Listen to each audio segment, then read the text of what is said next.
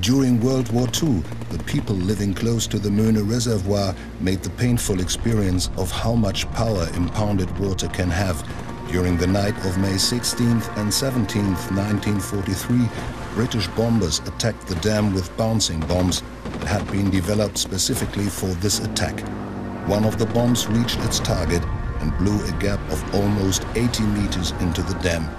In a short amount of time, more than 90 million cubic meters of water were released, and the tidal wave up to 7 meters high crashed through the narrow Möhne valley, sweeping away everything in its path.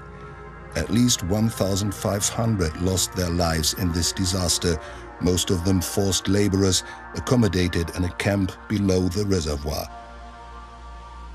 Even in the Ruhr area, more than 80 kilometers away from the Möhne reservoir, the tidal wave claimed lives and caused major devastation. As the Möhne reservoir was crucial for supplying the war industry located in the Ruhr area with water, reconstruction of the dam started already 5 days after the attack. Thousands of people were required to rebuild it, among them many forced laborers and prisoners of war. Nearly 4 months later, the Möhne reservoir was back in operation. Until the end of the war, it suffered no more targeted attacks.